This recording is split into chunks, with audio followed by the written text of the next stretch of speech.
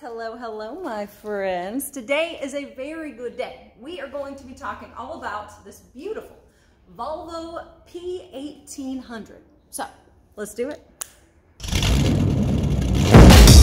Hey, no, no, hey, no.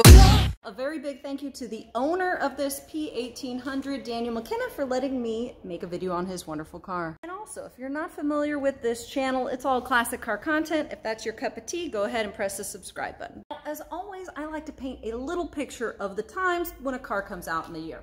And sadly, what I'm about to say feels very pertinent to right now. All right, so it's 1961. The Cold War is still waging on.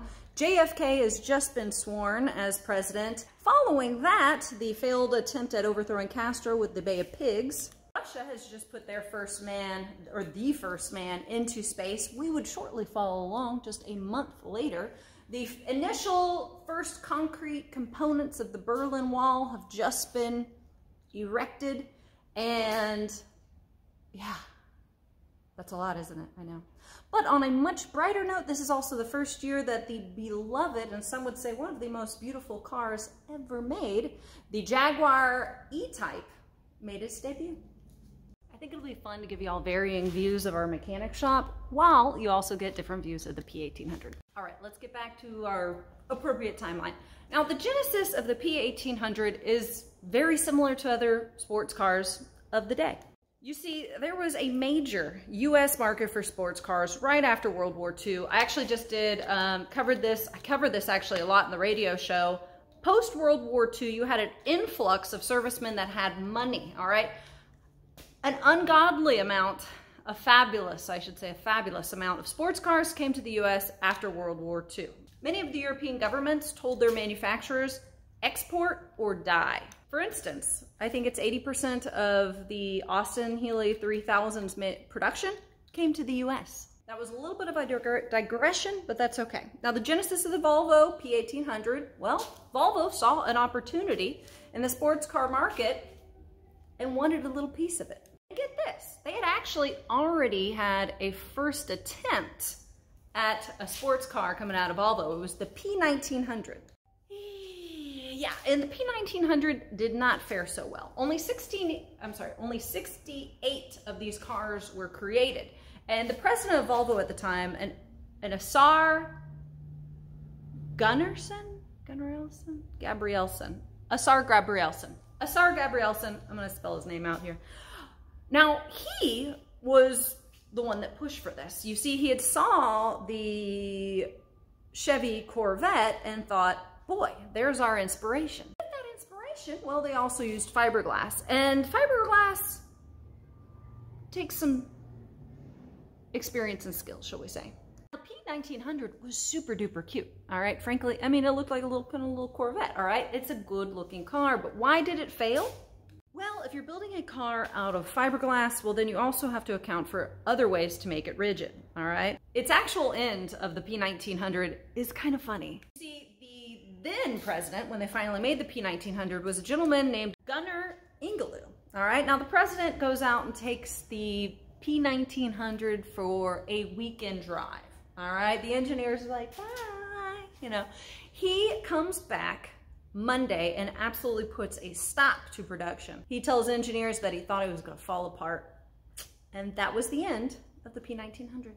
But good news, Volvo decided to try again. And at the helm of the wheel, they put a gentleman, Helmer Pedersen, to create the P1800. Now, interesting thing about Helmer Pedersen, he was the man behind the Volvo PV44, which helped assure Volvo's future during and post World War II.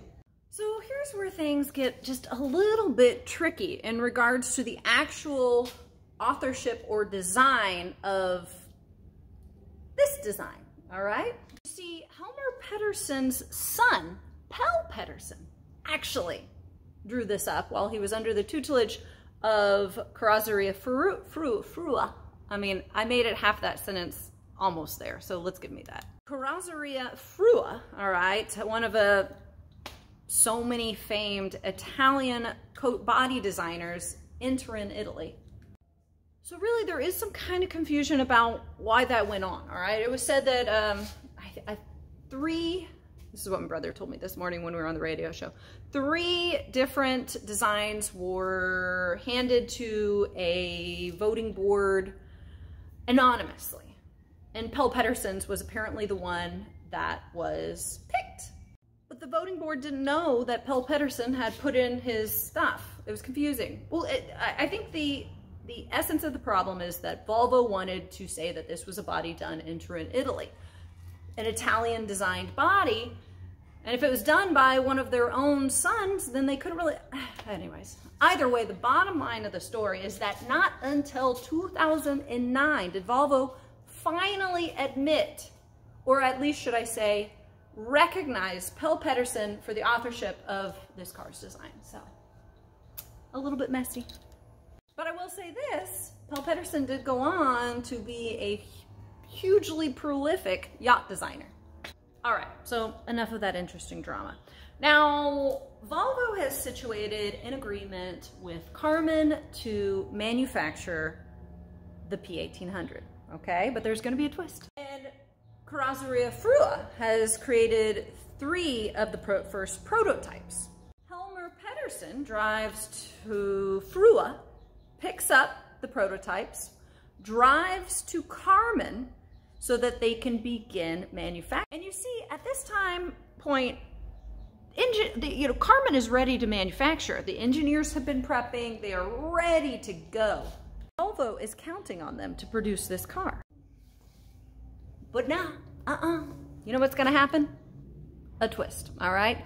Volkswagen, who is the largest client of Karmann, realizes that this is probably going to be a major competitor for the Karmann Ghia, or just any of their other cars. And Volkswagen isn't putting up with any of it. They tell Karmann if they continue with the production of the Volvo P1800, then they are going to pull out entirely. So there's poor Helmer Pettersson outside of the Karmann manufacturing plant with one of the P1800 prototypes, just waiting.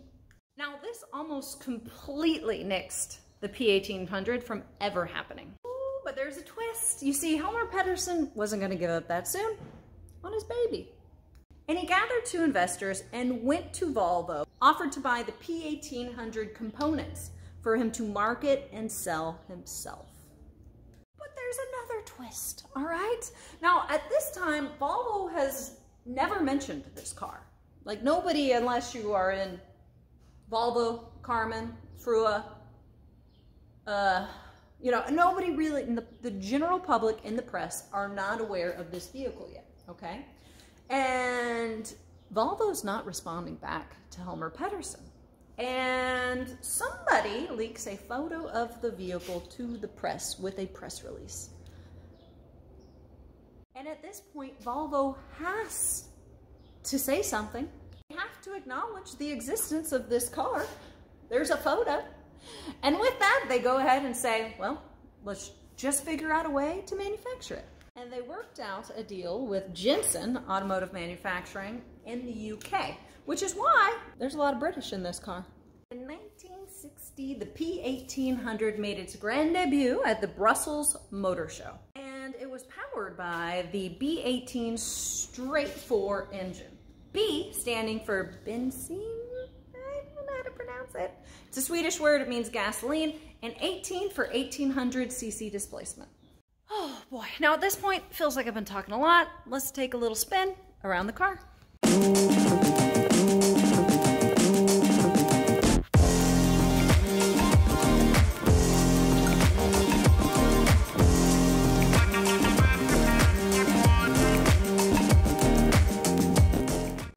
I would say, hands down, in my opinion, top looks for Volvo. I mean, gotta be the most beautiful car Volvo's ever made. It's gotta be the car that most people have no idea Volvo made. I don't know, let me know what you think. If you're watching this, you might already be into classic car content, but you ask an average Joe what this is, they're not gonna say Volvo. Volvo also got very lucky. It was right around this time that a hit television, or soon to be hit television series The Saint, starring Roger Moore. Yeah, that Roger Moore.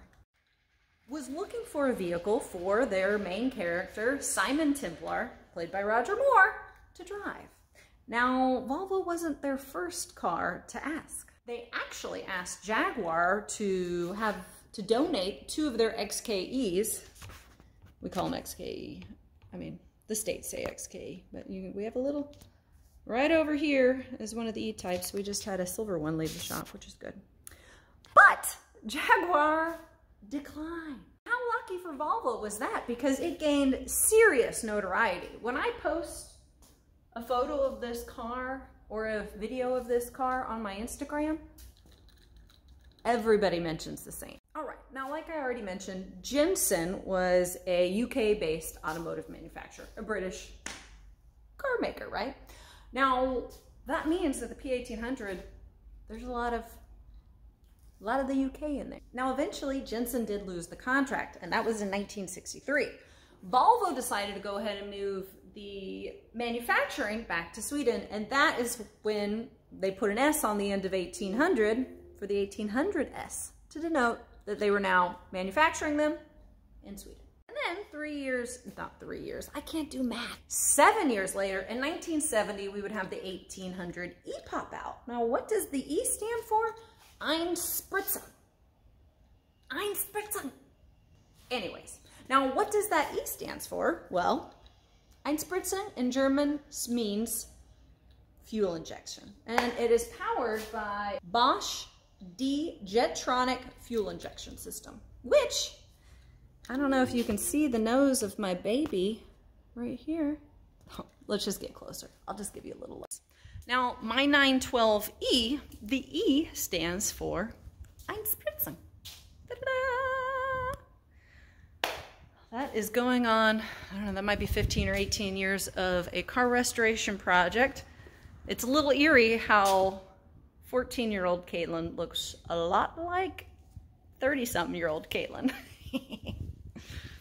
That is what the E stands for. Now, the top speed of the car was 118 miles per hour, which was kind of fast back then. Unfortunately, it also was the first of the 1800 series to feature 4-wheel disc brakes. And then in 1972, we would see the final P1800 variant from Volvo, the 1800 ES. Ooh. The most beautiful station wagon? I don't know. You let me know. You let me know what you think. A glorious 2-door station wagon with an all-glass tailgate. Literally though, is that not glorious? If you have one for sale, email me at thebadblondecars@gmail.com.